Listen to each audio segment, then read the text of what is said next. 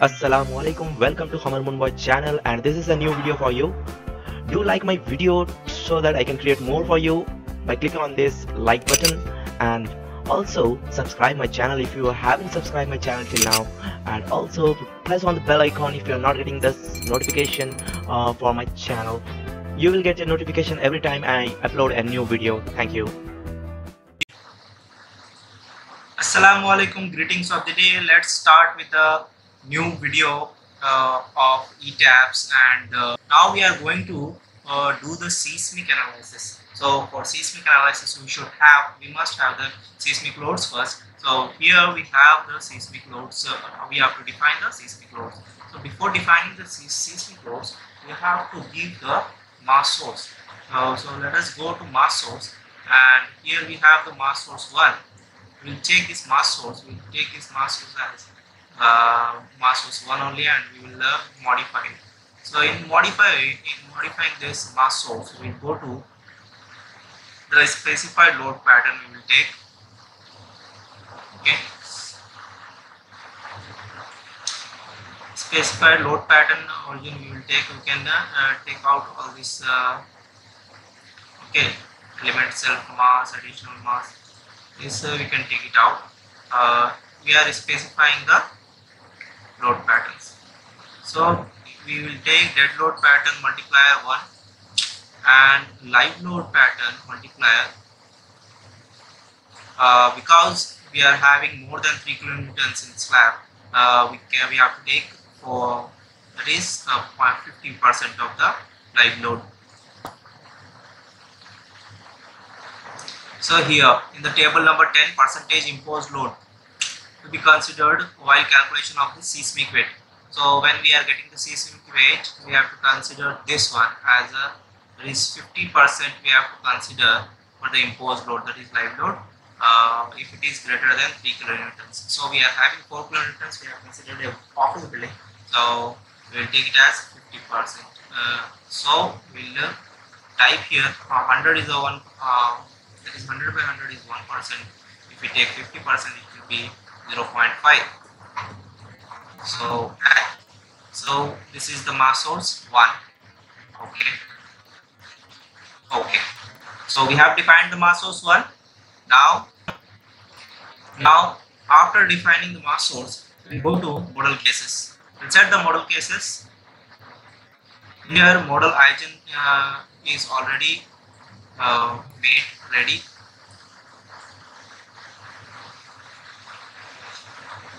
We will modify this.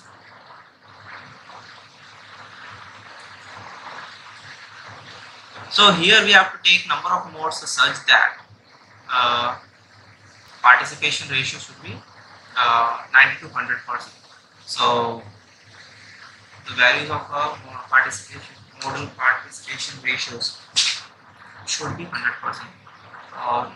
So that I will show you after the analysis. I will show you in the details what are these, why we are using, how many modes we have to take. Actually, based on the irregularities, each column is going to have the 6 modes, right? If one end is fixed, one and the other end is fixed, and the other end is free. Like our building is fixed at the bottom and free at the top. So this kind of buildings, or this how if you take one single column, it should be a 6. So minimum mode you can take it as a 1. That is here it is given 1, and the maximum number of modes you can give it as 6 or 12. It has taken by the program. So we'll keep it 12. If this is less, these modal values are less, that is it is not giving the participation mass ratios up to 90 to 100% in all the directions, then we have to increase the model this value. We are not considering any P delta settings now. I will be showing you in another video for P delta, how to do the P delta analysis. So we are not taking any non-linear case like pushover or like that, any case in this. So here we are keeping the name as model only as of now, and this is the eigen. We can use eigen or rates. That is 2 types or 2 methods we can use. Here the can see all these things are already set up. The tolerance is minus, that is very much less tolerance is given, so it will calculate very accurately. So that tolerance you can decrease or increase. Okay. So allow auto frequency shifting, it will be automatically shifting the frequencies. Okay, you can apply the advanced mode options also. So in that all kinds of options are available. Now we'll just go to we have set the mass source 1 here. See, for modal analysis we require mass source 1, and mass source 1 we have already defined. Now we have defined the modal case also. So let us just go for the modal analysis, and we will see whether this building is having all the modes, like modally participating ratio up to 100%. So we'll just do the analysis. Let's set the load cases, all the load cases to run, and here I have you can see that live load, dead load, we have given floor finishes and wall load also separately. So that also comes under dead load. So we will go and define the mass source properly. We'll go to mass source, here modify. Here in the dead load we have taken 100%. You have to take floor finishes also 100% and wall also 100%. Then only we will take the full, because we have separately we have given these loads. So now it is okay. Check once again the modal case. Is it fine? Yeah, fine. Okay. So now we will run the analysis.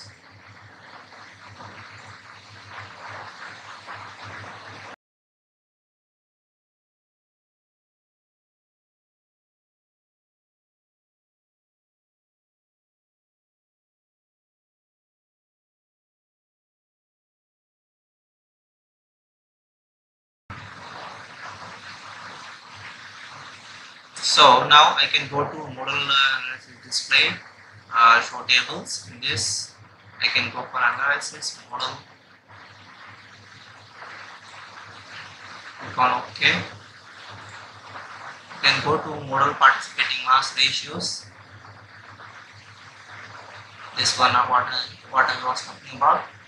In this, sum of final,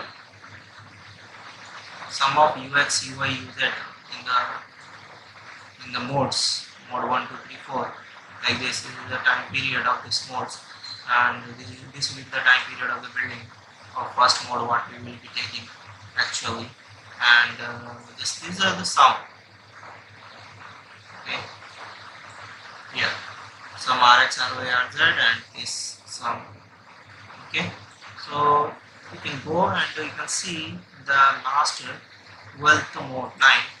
Here some UX got 90%, 90%, that is 95%, or more than 90%. Okay, this some RX, RY, and RZ. RZ okay 90%, 92%, but RX and RY didn't got the 90%. So we have to increase the mode shapes. So you have to unlock the model once again, and we have to go to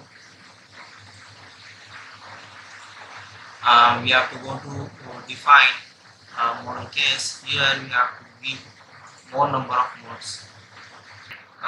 We should give at least, least it should get just above 90%. So we will give 15, or we can give more, that is multiple of 3, any multiple of 3, 18. You can give 18 and giving. Okay. Now again I will run the analysis.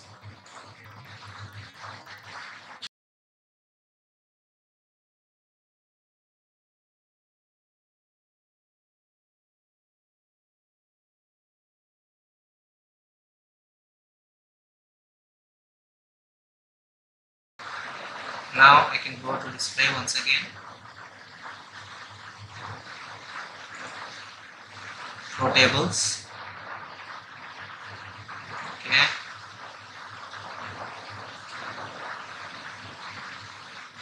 do the same thing. Modal participating actually shows. So this shows the how much is the participation of the modes what we have created. Like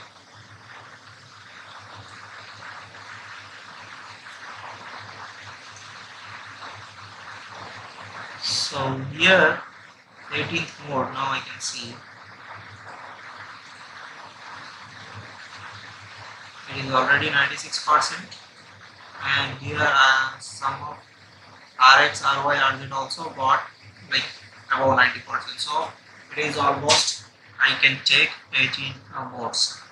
In this mode only, it can take up to 50 modes also. You can see 15 modes in 16th mode. 15th mode also it got.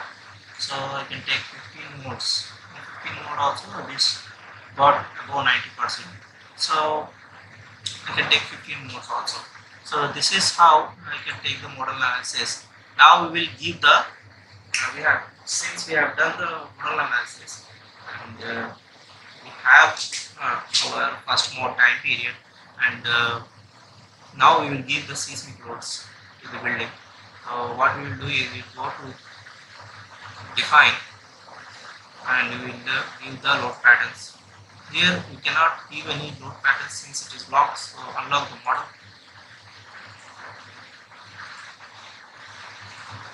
So I have unlocked the model. Now what I will do is I will go for define, and I will define the load patterns. Now I will define the load pattern as per our Indian standards. So I will write here earthquake loads. I will separately I will take EQX, EQY, and EQZ. Why I have to consider EQZ is I am considering zone 5. So that is the seismic zone 5. It is like I am taking in the Himalayan region like Arunachal Pradesh, like Meghalaya, where the seismic zone is 5. So there I have to consider seismic zone 5. So I will show you the zonal map also. Okay.